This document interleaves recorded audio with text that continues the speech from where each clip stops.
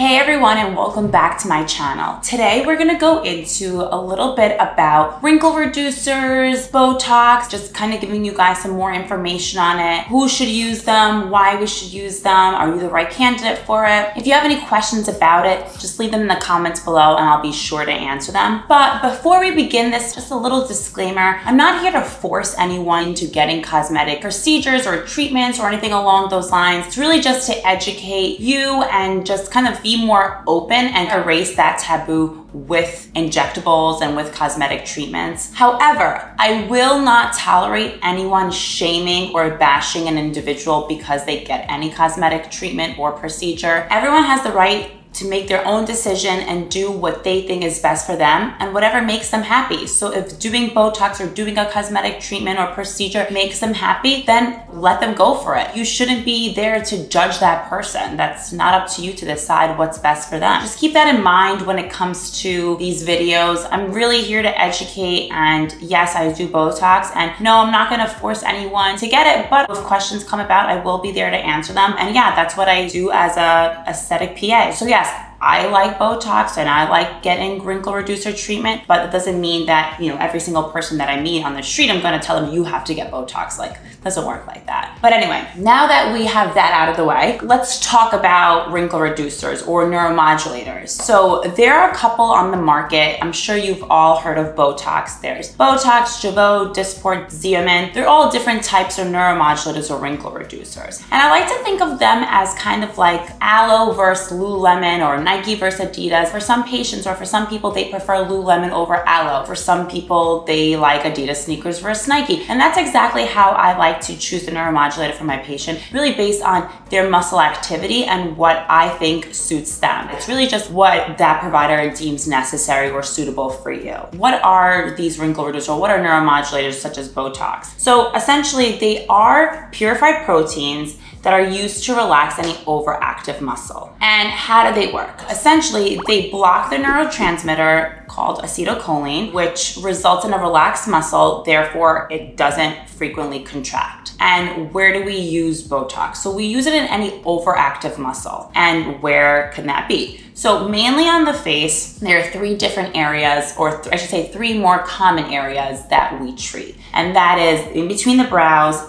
the forehead, and around the eyes. I always like to say when it comes to the forehead is divided into two different areas. So we have the middle over here, which forms those 11 lines, and then we have the forehead, which forms the horizontal lines that we have across the forehead itself. I'm not gonna get into all the muscles and everything like that. I wanna make this video appealing to both people not in medicine and people in medicine. So we always recommend to do these two areas together. The muscles work together. Sometimes if you just relax one, the other one can overcompensate, and also looks a little bit more natural when you actually have two areas relaxed together. So this, by doing some wrinkle reducer here, can give you a little bit of a lift in your eyebrows here, and then by also doing this area here, just kind of gives you that smooth, flawless look on the forehead. I do these two areas. I think they look really natural together. The other area that I also do is the crow's feet. So this muscle is a perfectly round muscle. Think of it like a sphincter. When you relax it, it just opens up, and that's exactly what it does to the eye area. So it'll open up the eye area. It will give you a little bit of eyebrow lift, and then as well as it will help relax those horizontal lines that you get when you smile really big. I do all three areas. Personally, for me and for my taste and for my face, these three areas work well for me. But what are the other areas that we can inject Botox in? We can inject it into our masseter muscle. So this muscle right here, we use this muscle for chewing. So sometimes patients will have like a bulky muscle down here. That's what causes TMJ or pain. And it's also with patients who grind their teeth, we can inject some Botox down here into that masseter muscle. So one, it will help you with TMJ or with grinding your teeth. And then two, it will also give you more of a cosmetic effect. So it will kind of slim out the lower face. We can inject it in a muscle up here that pulls our lip up. So if we have a gummy smile or someone has a gummy smile, we put some wrinkle reducer right in here to help relax that gummy smile. Also a lip flip. It's very common on social media now. Putting some Botox above the upper lip to relax the muscle around our lip.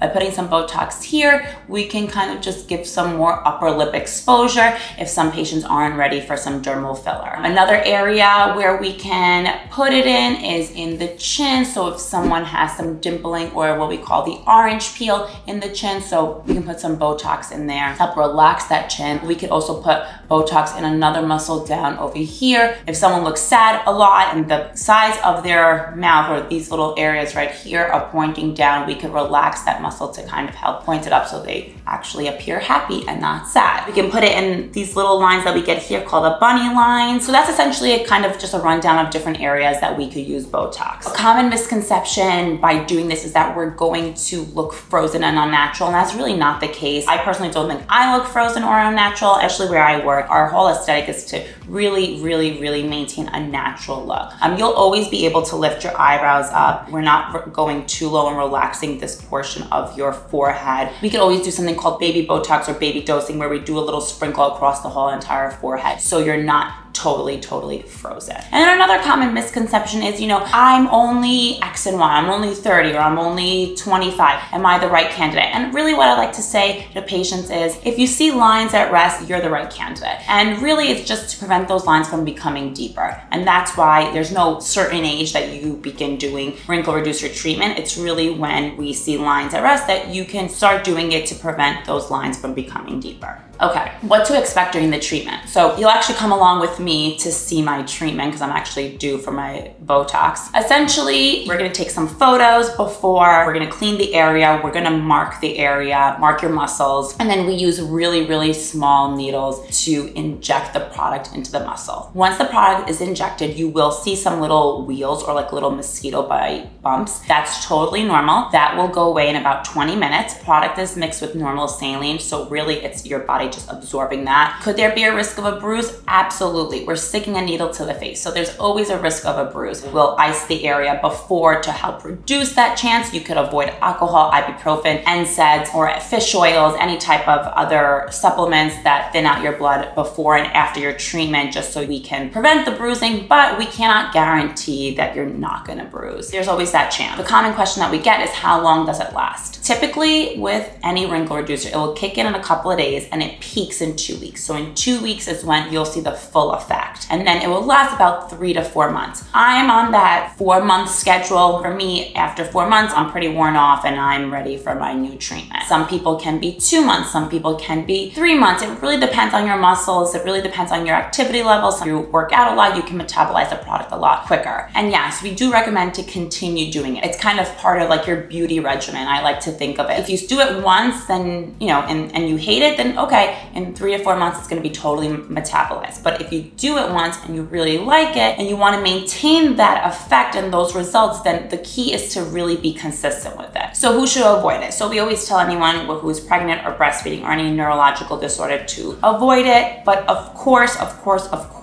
please consult your healthcare provider before getting the treatment. You could always come for a consult before actually getting the treatment. Some post-care after the treatment, just no working out for the rest of the day. I already worked out this morning, so I'm good. We always say to avoid putting your head below your heart, like any yoga positions for the next couple of hours, avoiding any facials or massages for at least the 10 to 14 day mark, just to be safe, avoiding alcohol or NSAIDs just to decrease the risk of bruising. You could always take some, arnica tablets if it's okay with your provider to help with decreasing the bruising. And then also eating some pineapple is always great. It has some bromelain, which has some anti-inflammatory and anti-bruising properties to help decrease that risk of a bruise. That's essentially a rundown about Botox. So a little Botox 101. The best thing to do is go to your provider and get a consult. I love doing consults because it's really that time where you can educate patients on just different treatments, on things that will work best for their face, things that will work best with them. And also it's different when just like watching videos or a virtual consult with then being in person, because you could actually see the animations and actually see the patient's muscle activity. In my practice, we do consults all the time. You can even do a consult and then do the treatment that day. I have lots of patients who do that. But yeah, Other than that, leave some comments below. If you have any questions or concerns, just let me know. But like I said, 1, don't judge anyone for doing any cosmetic procedures. That's none of your business. 2, always consult with your healthcare provider before doing any treatments. And 3, go get a consult if you're interested in doing Botox or any wrinkle reducer. On that note, let's go get my Botox done. All right, everyone. So I'm gonna be walking in now to get my treatment. Yes, I changed my shirt, but let's go do this.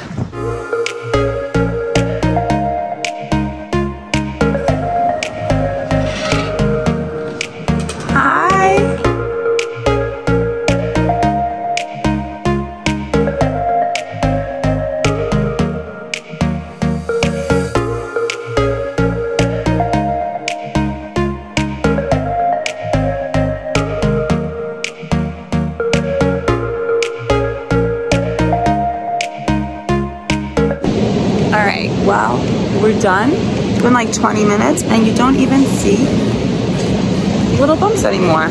So that's it. That was fun. Other than that, you probably already know how I look with Botox in my photos and my videos. I could always take a little video. All right, stay tuned.